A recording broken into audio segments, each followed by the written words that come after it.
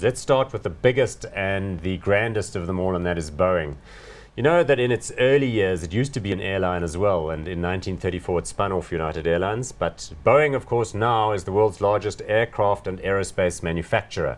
So it is the company that manufactures all of the aircraft that started with the 247 and then went through the 747 and the 707 and the 727 and the 737 and the 767 and currently we've got the Dreamliner, which is the 787. Correct. But hold that thought. We're also looking at a company here which is a major military aerospace manufacturer. So satellites, rockets for NASA, and then all sorts of military kit, bombers, etc., etc. Based in Seattle in the United States of America.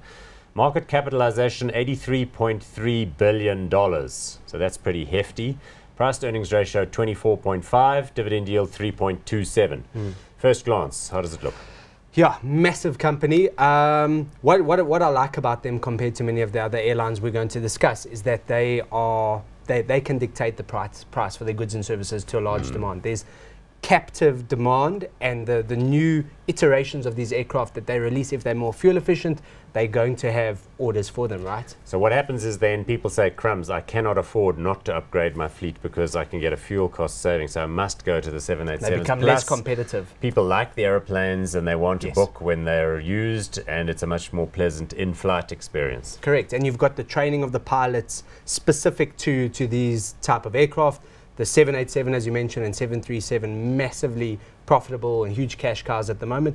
And the demand is there. They've got $500 billion in backlog, in order book. So, you know, they've got demand for days, and it's just about rolling that out as effective as possible. They have had, though, some delays in getting the Dreamliner up. I mean, there's sort of issues in terms of all of the complex manufacturing that goes into these things. And that'll always happen. The kind of drag on profitability is the 777 at the moment. So they're trying to move across to that. Let's have a look at the share chart. That will reveal a pretty healthy looking chart. Its all-time high was about $158. That was previously prior to this period, I guess probably back in 2006, 2007. But it doesn't look too bad since then, and I guess that's because of the strong order book and the fact that people are liking it.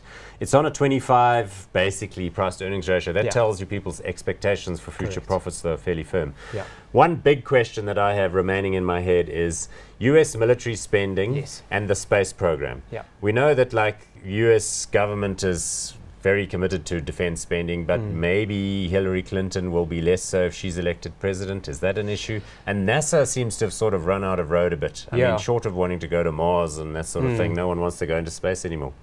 I think you're right. I think in the US, there's a few question marks on those defense budgets and those space budgets, but they're seeing military demand in areas in Europe and Asia and that type of thing. So it's offsetting it to a degree. I think for me, the problem is the multiple. You're going to pay 25 times earnings for what is fairly consistent, but you don't have any buffer if they don't get things right there. So hot or not? I like the company. I'm just not mad about it at these multiples, so not hot for me.